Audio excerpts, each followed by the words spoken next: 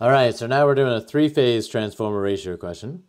If you're not in my class and you're watching this on YouTube, then there'll be in the comment section there'll be a link to the PDF that you can download, or you can just take a jot down and write down this question if you want, or just take a picture on your phone, and then you can work away at it with us. If you're a teacher and you're watching this and you're stealing all of my material and using it in class, then share the love. Send me some stuff back. So a lot of people are watching the videos and then using them in class. It would be great if you could also share your material, and then everybody can learn from each other. All right, guys, so we got 600 volts on the primary. We got 208 volts on the secondary. So if you want, you can jot that down here, that value right here is easy now. That's 600 volts there. And that is our line voltage. Let me just clean that up. So again, any value from the previous lesson, any value that's on the outside is going to be the line value. So those voltages are on the outside of our windings here. So 600 and 208. And again, if you're watching this, we're doing this in Canada. And then again, our standard voltages are 600 and 208 volts. So on a delta circuit, the phase voltage is exactly the same as the line voltage. If you take your fingers and go into the winding there, you can see that it's the exact same voltage on the inside. So the voltage on the inside is also 600 volts.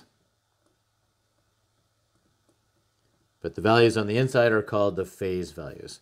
So again, this guy is going to be 208 volts, but those guys are going to be on the inside. So 600 volts on the line, 208 volts on the line, meaning 600 volts on the phase and 208 volts on the phase. Okay, so that's our step one. Well, that's my step one. You may want to go right to the ratio if you want. So the ratio is based off of the phase values. So on these guys where we have a delta to delta, then both the phase and the line values are going to give us the exact same ratio. But once we get into a delta to Y or a Y to delta, that's not going to hold true. So I'm going to put here in big bold letters, the ratio is based on phase values.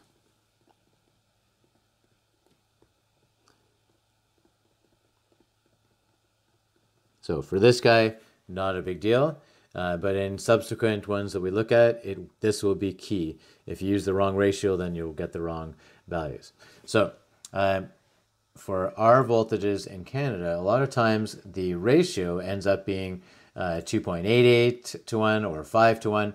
So let's see what this guy is. We're going to take our primary voltage of 600 volts and we're going to divide by 208 volts on the secondary. So we got 600 divided by 208. And that gives us 2.88. So our ratio, and a lot of these ratios as we go through are either going to be 5 to 1 or 2.88 to 1. It just works out with our standard voltages in Canada. Like if it was 600 to 120, then it would be a 5 to 1 ratio. Here it's 600 on the phase to 2.8 on the phase. And again, remember that like this winding right here is inducing a voltage onto this winding on the secondary. So it's the phase values that are transferring the energy there. So we have a ratio of 2.88 to 1. And a trick that we've had on previous questions is that we've put an arrow to denote higher voltage, an arrow down to denote lower voltage. Again, that same ratio is going to be on the phase. That ratio is identical to this guy down here. And now for our currents, we'll do our currents in red here. They're going to be the inverse. So this one is going to be a lower current, and this is going to be a higher current. And again, that's so that we have power in is equal to power out. Okay, so how are we going to do this? Well, let's look at this value right here. We have a phase current of 5.77 amps. So don't have very much room, so let's put that right here. So on the inside of the delta, we have 5.77 amps. Well, we know from all of our three-phase calculations that this line current on the secondary is going to be equal to the phase current multiplied by root 3. So that the current on the outside of the delta is always higher by root 3. So we got 5.77 times root 3. times the square root, where's my square root? Second function square root of 3 is equal to, and that gives me 9.99 amps. Okay, so essentially 10 amps. Okay, so the current on the outside is going to be roughly 10 amps on the line. Excellent. Okay, now we're going to find our phase values, and we have to use that ratio there in order to find our primary phase current. So again, we're going to use this ratio right here, but we're going to use the inverse.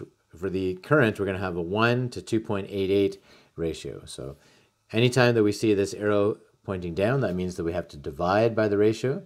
So this phase current right here is going to be equal to our secondary phase current divided by our ratio of 2.88. So 5.77 divided by 2.88.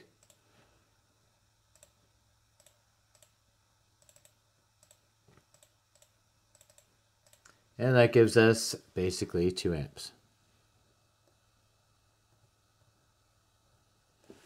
Okay, again, it's a delta, so if we have 2 amps on the inside, on the phase value, then the value on the outside is going to be that 2 amps multiplied by root 3. Okay, so again, we'll take our calculator out. We'll do 2 amps times the square root of 3, and that gives us 3.464.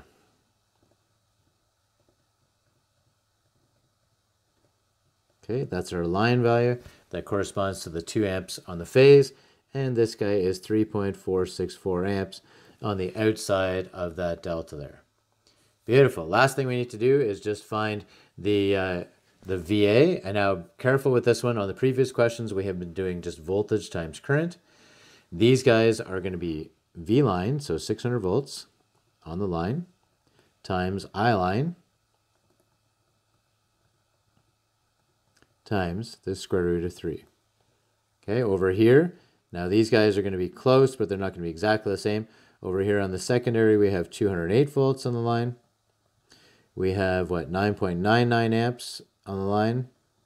And we'll multiply that by root 3. And hopefully I haven't made any mistakes. And we'll see that those two values are roughly the same. Let's start off with the primary. So we have 600 volts times 3.464 times the square root of 3. And that gives us 35.99. So I'm just going to basically say that's 3600 VA. Okay, so that's roughly equal to 3600 VA. And hopefully, if we do our final VA here on the secondary, we'll see roughly the same value. So 208 times the 9.99 times the square root of 3. Come on, buddy, let's see 3600. Oh, excellent. 35.99. And again, it's roughly equal to 3600 VA. So I've just rounded up there because with rounding errors all the way through, like here I use 2 decimal places, here I use 3. So we don't need to be too tight on the rounding issue there. So VA as a check for this guy is going to be equal on the primary and the secondary, telling us that power in is equal to power out. All right, guys, just to throw in the steps there. Let's see, our second step was the ratio. So we found the ratio. Then we found this current on the line there. Then we took the ratio for the current and found our primary phase current. Then we found our primary line current. And then we finished off with the VA for either side on both the primary and the secondary. All right, hopefully that makes sense. If it didn't, then leave some comments below. If you like this video, give us a like. And we'll see you on the next one, guys. The next one, we're going to keep going. So we're going to do a whole whack of different three-phase ratios, in that we'll have a delta to delta, a Y to Y, a delta to Y, Y to delta, all the different ratios going through. And we'll see that the ratio is always based off of the phase values in coming videos. All right, guys, we'll see you in the next one. Thanks for watching.